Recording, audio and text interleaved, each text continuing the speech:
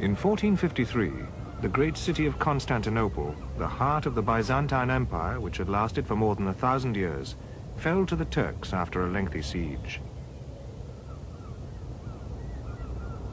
As a symbol of what had happened, the Christian church of St. Sophia was transformed into a Muslim mosque, which still dominates the modern city of Istanbul.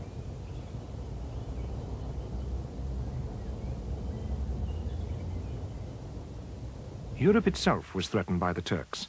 The Balkans were overrun, and the Mediterranean was dominated by their navy. In 1526, the King of Hungary was killed, and his army blasted to pieces in the Battle of Mohacs.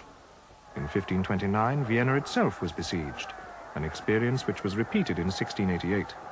By that time, the Turkish Empire almost surrounded the Mediterranean.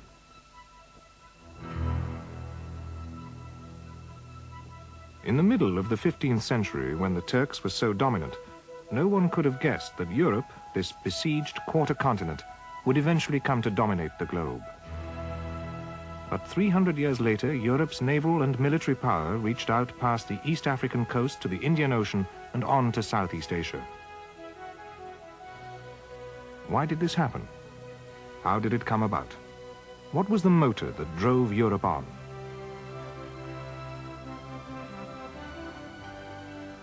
Medieval Italy was the cradle of European power. At San Gimignano in Tuscany, the medieval towers still stand as a reminder of the power of the independent city-states.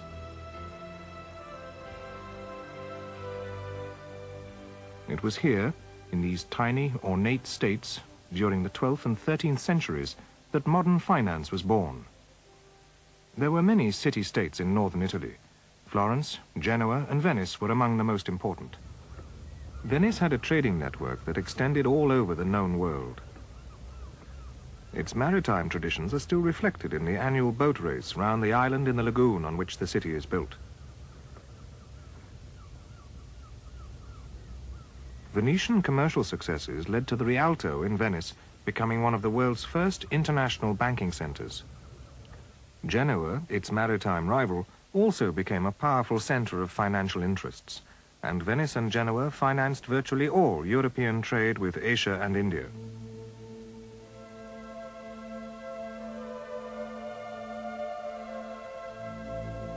The financial and military power of the Italian city-states was based on their trading relations with each other and with the East, and it stimulated political and cultural development throughout northern Italy.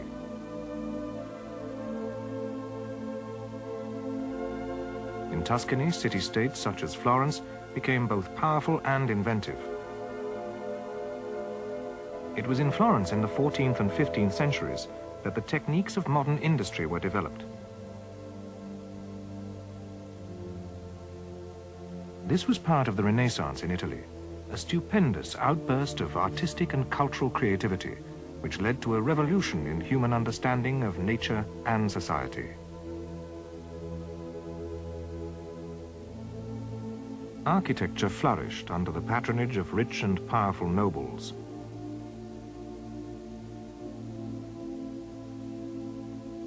A moral revolution resulted in popes such as Alexander VI, the Borgia Pope, with his string of illegitimate children. He treated the Triple Crown as a mere token of secular power. During and after the Renaissance, art was no longer dominated by religious dogma, and artists began to look at the world with new eyes. They painted what they saw about them, and observed detail, texture, and light with new precision. Even religious motifs were often interpreted in a humanistic manner.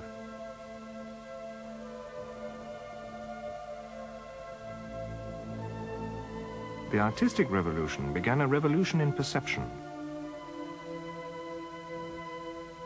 Perspective was mastered and manipulated. Masaccio and Piero della Francesca organized objects around a vanishing point.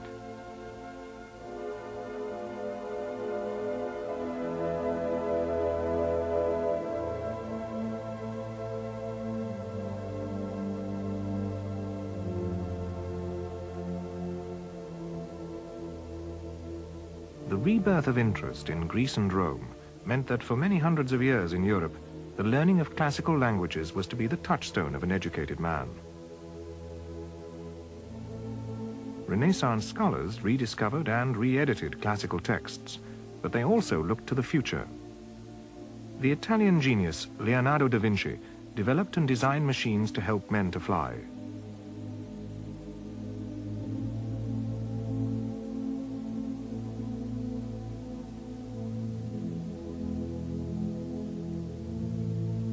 He also sketched many hundreds of engineering and mechanical devices. He experimented with new pigments and techniques of painting.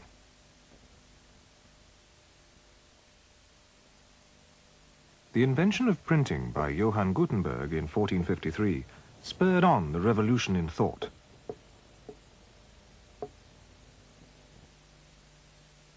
Individually crafted letters held in racks or trays made it possible to mass-produce pamphlets, polemics, and religious books. Up to 50,000 individual pieces of type could be used in producing a single book.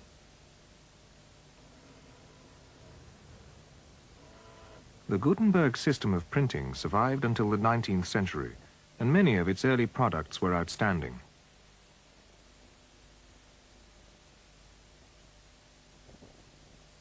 Gutenberg's first Bible was printed in Gothic script, in Latin, hand-decorated, and a book of great beauty.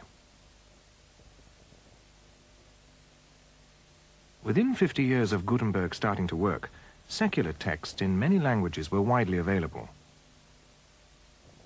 This book in Spanish was printed in 1515. This in Hebrew was printed in Naples in 1487. Also, the hand-decorated Cologne Bible of 1478 was printed in Low German so that anyone literate could read it. Religious knowledge was no longer the prerogative of a privileged and educated elite.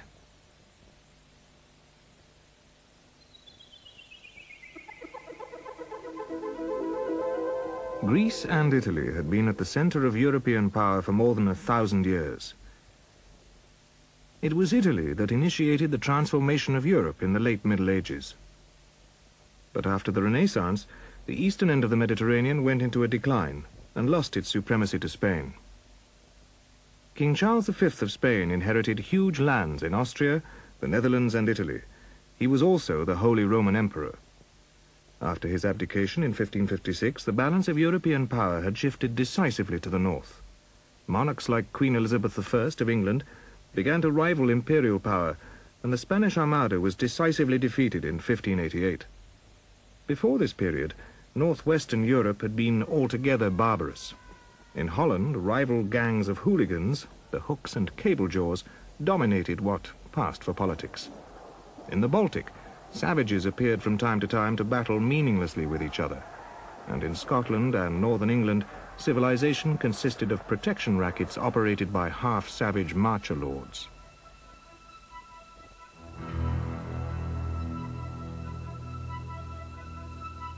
During the 16th and 17th centuries, this situation was transformed. Northwestern Europe became the dominant power in world history for the next 3 centuries.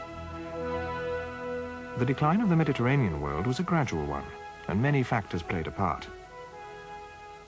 Italy in particular was badly affected by plague in 1599, 1602 and in 1630. Perhaps a third of the population in towns such as Venice and Milan died in this way.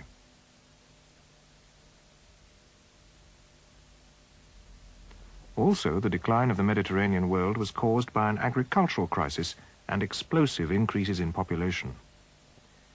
In 1500, the European population was 69 million, and by 1800, it had grown to 188 million.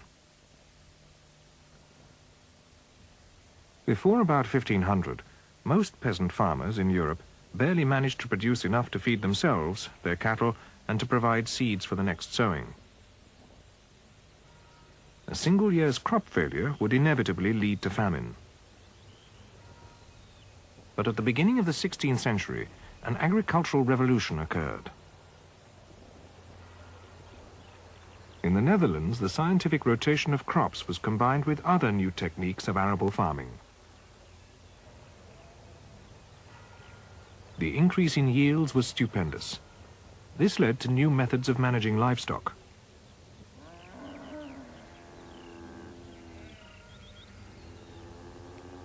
It now became possible to maintain large stocks of cattle through the winter. Farmers were able to accumulate enough fodder to feed the cattle and to keep them in pens, away from the worst of the weather. New plants were introduced, like the potato, and better strains of known plants, like the turnip and onion. Turnip Townsend, in Great Britain in the 18th century, and Jethro Tull made a great name for themselves by spreading and developing the new Dutch techniques. It was in this way that northwest Europe came eventually to avoid the crippling famines, which had distinguished all other civilizations in the past.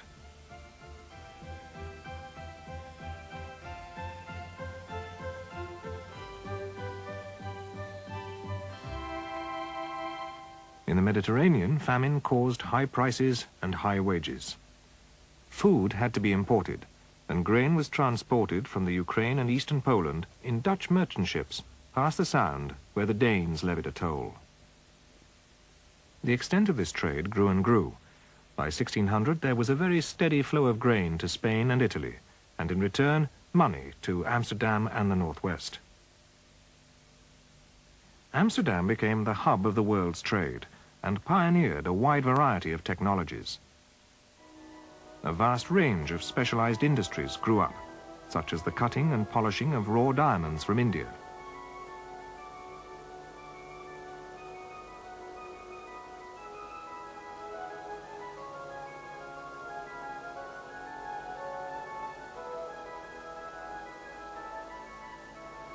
Dutch industrial and political development stimulated similar developments in England. The arrival of the Dutch King William III on the English throne in 1689 was rapidly followed by the establishment of the Bank of England, which was built up with Dutch money and techniques. By the early 18th century, the Royal Exchange was financing trade and even industry. London became the metropolis of Western Europe, and London's docks became as crowded as those of Amsterdam, with the produce of the world.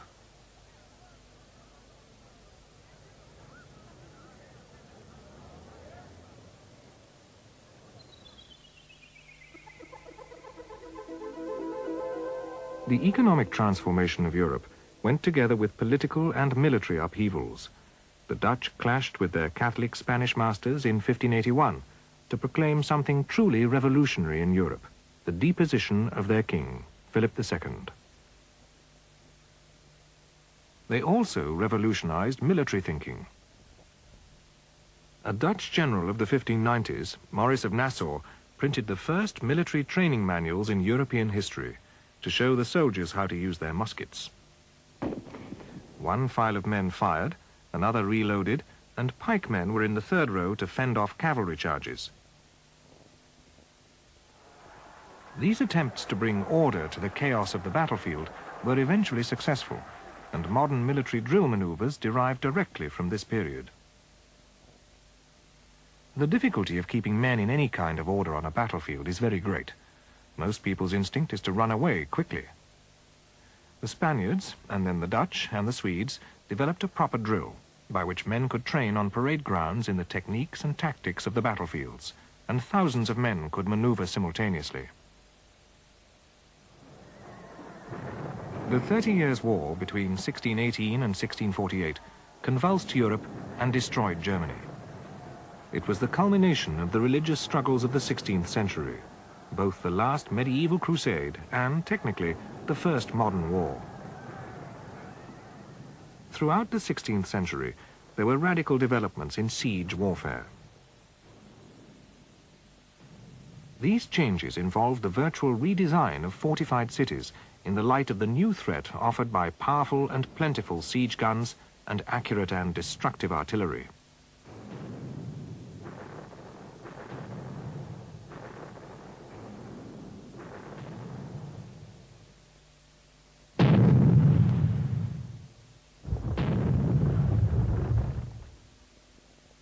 Initially, it was the Italians who developed star-shaped fortresses, so that heavy cannon would no longer face high, thin walls which are easily knocked down.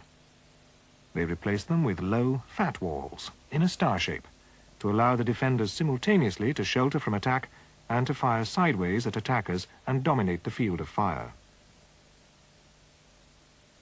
The response was to tunnel under the walls and place mines where they would do most damage.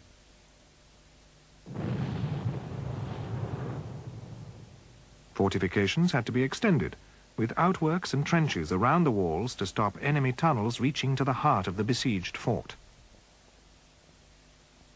As time went on, ditches and outworks proliferated around the walls of a well-defended fort, as attackers and defenders continuously pitted their wits against one another.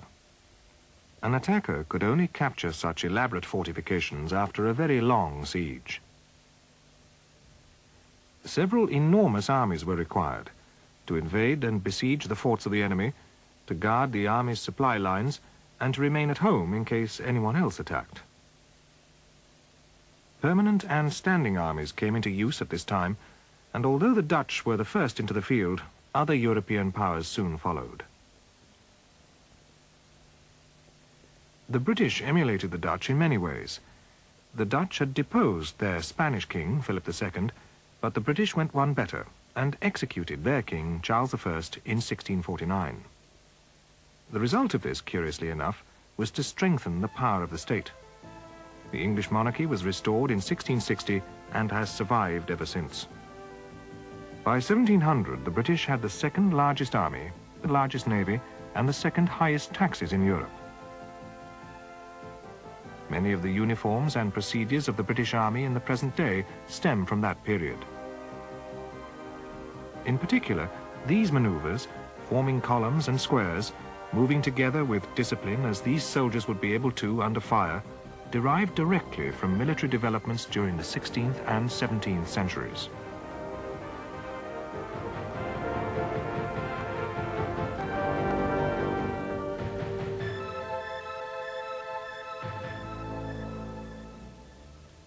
Martin Luther, a German monk, began the religious revolution in 1519, when he attacked the authority of the papacy. Printing presses transmitted his message, in vernacular languages, to every corner of the Christian world. At the Diet of Worms in 1521, Luther refused absolutely to recant. The Pope, Leo X, found that Luther's cause attracted enormous support.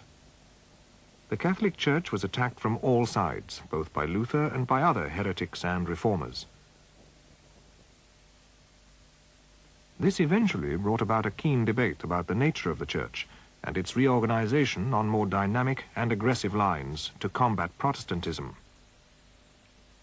The massacre of French Protestants on St. Bartholomew's Day in Paris, seen here in a contemporary illustration, was just one of the many horrors perpetrated in the name of religion during the 16th and 17th centuries.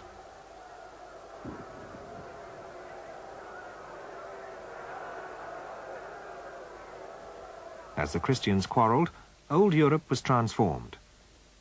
Catholic Europe was permanently divided by a tangle of religious boundaries. Lutheranism developed first and was followed by Calvinism and Anglicanism. By 1560, this was the religious map of Europe, with Protestants and Catholics still disputing Central Europe.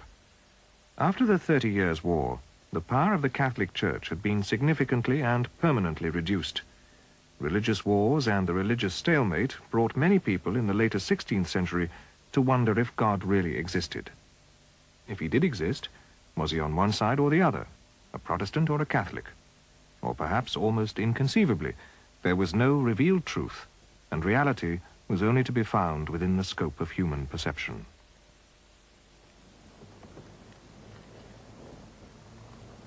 After the 16th and 17th centuries, religious warfare died away in Europe. But the Roman Catholic Mass, in Latin, and the religious feelings that it represents have survived into our own century.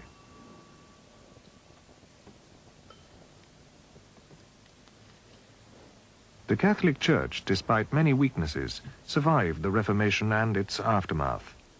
It flourishes today in a form which Luther might still recognize, presenting and expounding the ideas about transubstantiation and the nature of God and religious authority which Luther and others challenged.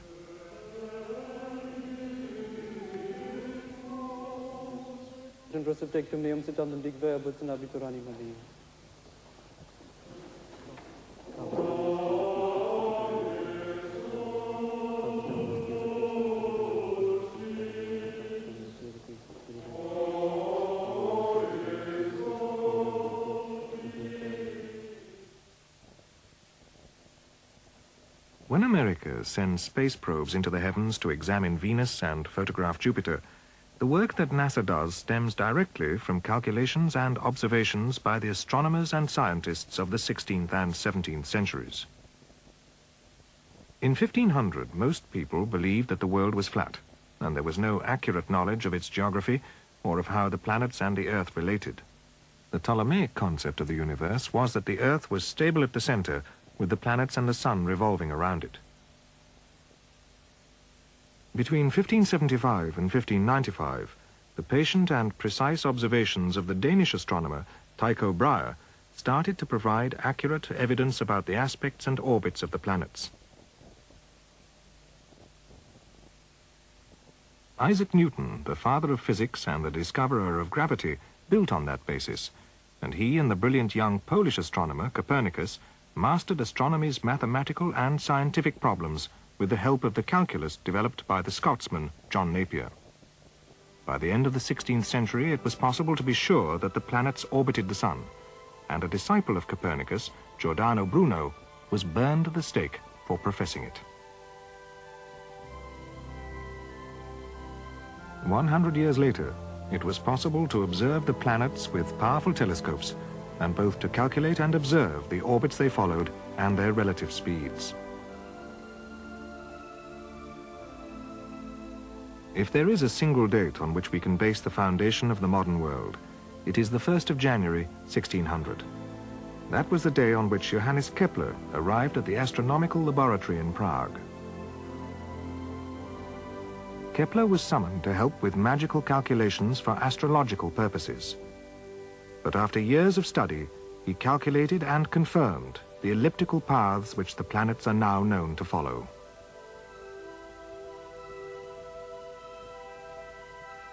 European skill in theoretical astronomy, allied to practical skills in technology, caused her increasingly to dominate the globe. More and more since the 16th and 17th centuries, the other continents have become satellites of Europe and the West.